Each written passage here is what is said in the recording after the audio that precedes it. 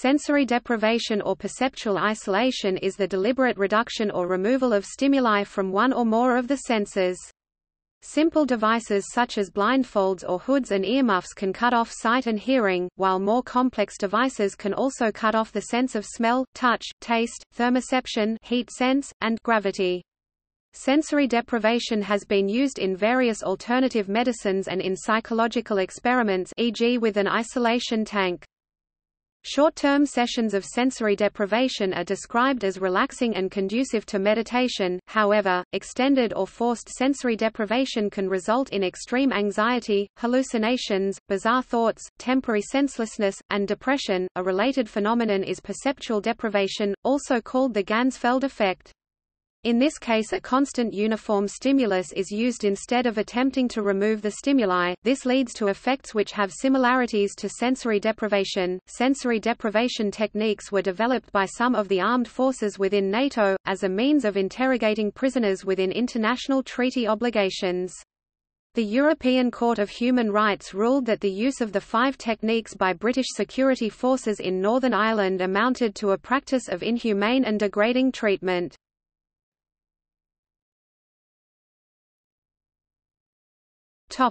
Restricted environmental stimulation therapy (REST). There are 2 basic methods of restricted environmental stimulation therapy (REST): chamber rest and flotation rest.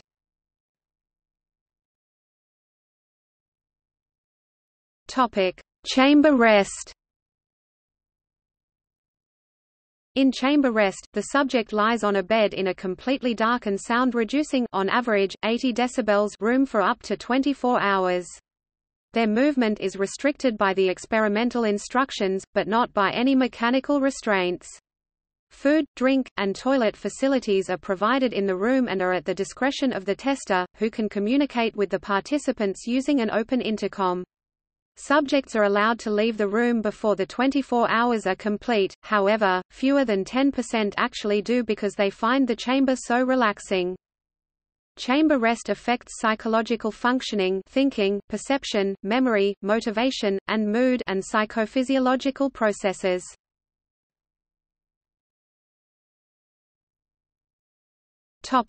Flotation rest.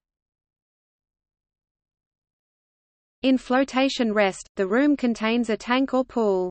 The flotation medium consists of a skin temperature solution of water and Epsom salts at a specific gravity that allows for the patient to float supine without worry of safety. In fact, to turn over while in the solution requires major deliberate effort. Fewer than 5% of the subjects tested leave before the session duration ends, which is usually around an hour for flotation rest. For the first 40 minutes, it is reportedly possible to experience itching in various parts of the body, a phenomenon also reported to be common during the early stages of meditation. The last 20 minutes often end with a transition from beta or alpha brain waves to theta, which typically occur briefly before sleep and again at waking. In a float tank, the theta state can last for several minutes without the subject losing consciousness. Some use the extended theta state as a tool for enhanced creativity and problem-solving. Spas sometimes provide commercial float tanks for use in relaxation. Flotation therapy has been academically studied in the US and in Sweden with published results showing reductions of both pain and stress. The relaxed state also involves lowered blood pressure, lowered levels of cortisol, and maximal blood flow. Apart from physiological effects, rest seems to have positive effects on well-being and performance.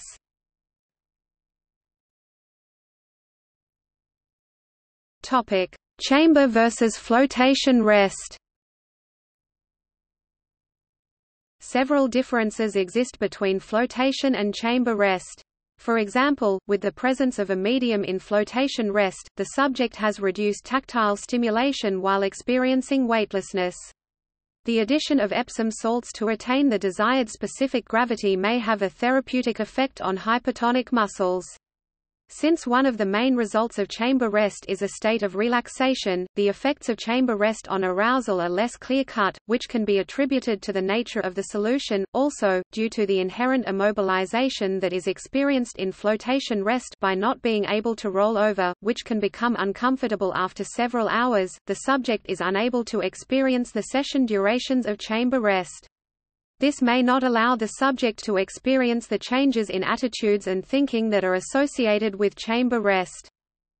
Additionally, the research questions asked between each technique are different. Chamber rest questions stemmed from research that began in the 1950s and explored a variety of questions about the need for stimulation, nature of arousal and its relationship with external stimulation. Practitioners in this area have explored its utility in the treatment of major psychiatric dysfunctions such as substance abuse. On the contrary, flotation rest was seen as more of a recreational tool as it was tested more for its use with stress-related disorders, pain reduction and insomnia. Numerous studies have debated which method is a more effective treatment process, however, only one has explored this statistically. 19 subjects, all of whom used chamber or flotation rest to induce relaxation or treat smoking, obesity, alcohol intake or chronic pain were analyzed. The statistic of interest, D, is a measure of the size of the treatment effect. For reference, D equals 0.5 is considered a moderate effect and D equals 0.8 a large effect. The 19 subjects who underwent chamber rest had D equals 0.53 and 6 flotation rest subjects showed D equals 0.33. Additionally, when examining subjects undergoing rest treatment and rest in conjunction with another treatment method, there was little difference. However, flotation rest has the advantage of a lower duration required, 45 minutes as opposed to 24 hours.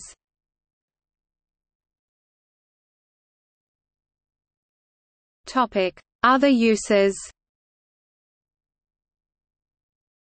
The use of rest has been explored in aiding in the cessation of smoking.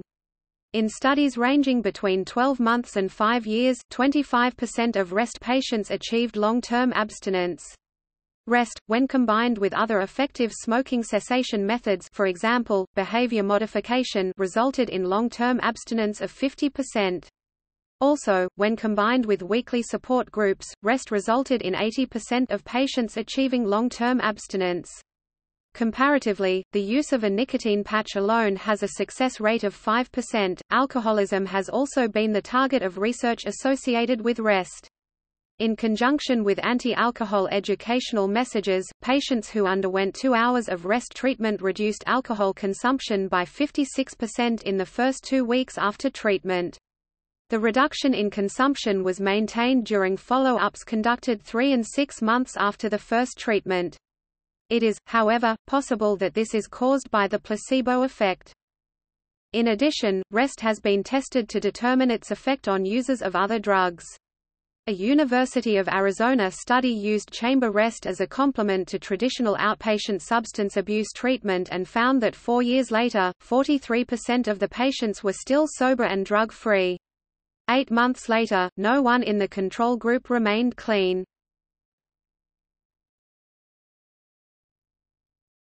Psychedelic effects. Studies have been conducted to test the effect of sensory deprivation on the brain. One study took 19 volunteers, all of whom tested in the lower and upper 20th percentiles on a questionnaire which measures the tendency of healthy people to see things not really there, and placed them in a pitch-black, soundproof booth for 15 minutes, after which they completed another test that measures psychosis-like experiences, originally used to study recreational drug users. 5 subjects reported seeing hallucinations of faces, 6 reported seeing shapes, faces not actually there, 4 noted a heightened sense of smell, and 2 reported sensing a presence of evil in the room. People who scored lower on the first test experienced fewer perceptual distortions, however, they still reported seeing a variety of hallucinations. Many studies have been conducted to understand the main causes of the hallucinations, and considerable evidence has been accumulated indicating that long periods of isolation aren't directly related to the level of experienced hallucinations. Schizophrenics appear to tend to experience fewer hallucinations while in rest as compared to non-psychotic individuals.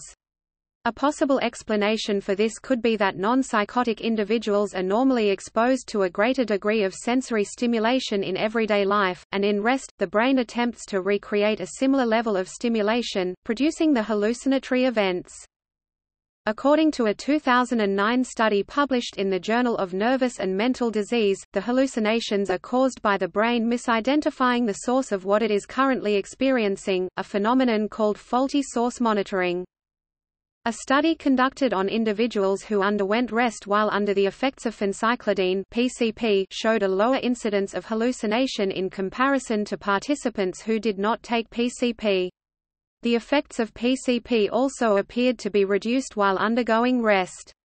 The effects PCP has on reducing occurrences of hallucinatory events provides a potential insight into the mechanisms behind these events.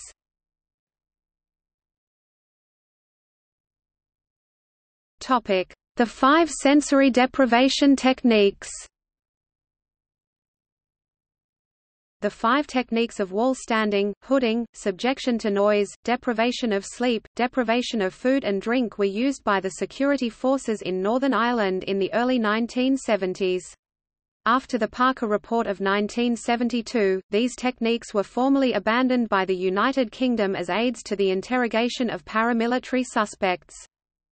The Irish government on behalf of the men who had been subject to the 5 methods took a case to the European Commission of Human Rights Ireland v. United Kingdom, 1976 YB. EUR. CONV, on Hum. RTs, 512, 748, 788–94 European Commission of Human Rights. The Commission stated that it considered the combined use of the 5 methods to amount to torture. This consideration was overturned on appeal, when in 1978 the European Court of Human Rights examined the United Nations definition of torture. The court subsequently ruled that the 5 techniques did not occasion suffering of the particular intensity and cruelty implied by the word torture. However, they did amount to a practice of inhuman and degrading treatment, which is a breach of the European Convention on Human Rights, Article 3. In their judgment, the court states that these methods, sometimes termed disorientation or sensory deprivation techniques, were not used in any cases other than the 14 so indicated above. It emerges from the Commission's establishment of the facts that the techniques consisted of a wall standing, forcing the detainees to remain for periods of some hours in a stress position, described by those who underwent it as being spread-eagled against the wall, with their fingers put high above the head against the wall, the legs spread apart and the feet back, causing them to stand on their toes with the weight of the body mainly on the fingers. B. Hooding, putting a black or navy-colored bag over the detainees' heads and, at least initially, keeping it there all the time except during interrogation. C. Subjection to noise, pending their interrogations, holding the detainees in a room where there was a continuous loud and hissing noise. D. Deprivation of sleep, pending their interrogations, depriving the detainees of sleep. E. Deprivation of food and drink, subjecting the detainees to a reduced diet during their stay at the center and pending interrogations.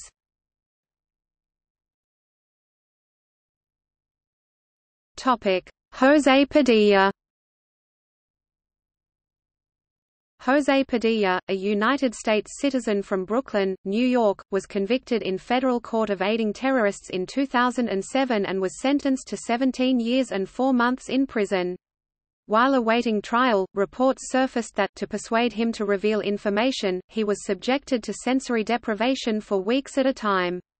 For 1,307 days, Padilla was kept in a 9 feet by 7 feet cell with no natural light, clock or calendar.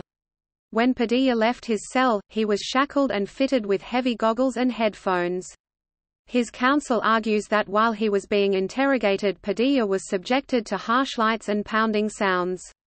While meeting with his counsel, they reported Padilla exhibiting facial tics, random eye movements and unusual contortions of his body. According to them, Padilla had become so shattered That he became convinced his lawyers were part of a continuing interrogation program and saw his captors as protectors.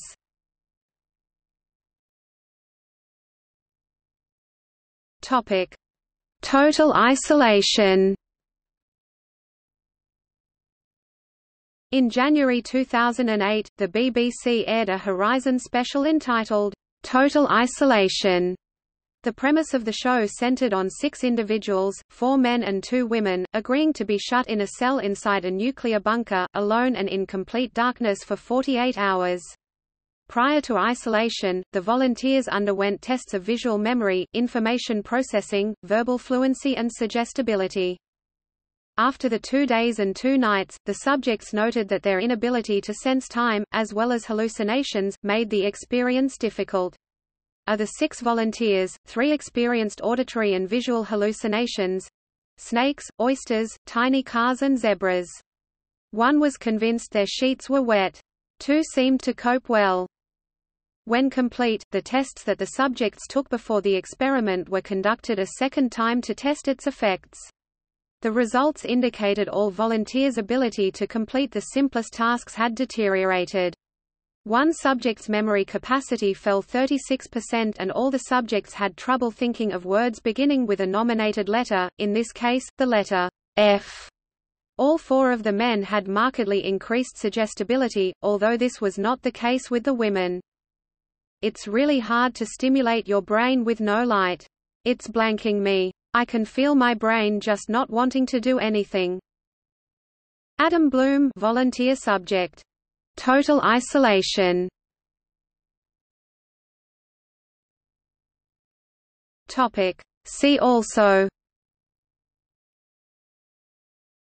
isolation to facilitate abuse, sensory overload, apophenia, enhanced interrogation techniques, human experimentation in the United States, Ganzfeld effect, Ganzfeld experiment, Johnny got his gun, Prisoners Cinema, Dark Retreat, THX 1138, John C. Lilly, Stranger Things, Fringe TV series, Altered States film. Footnotes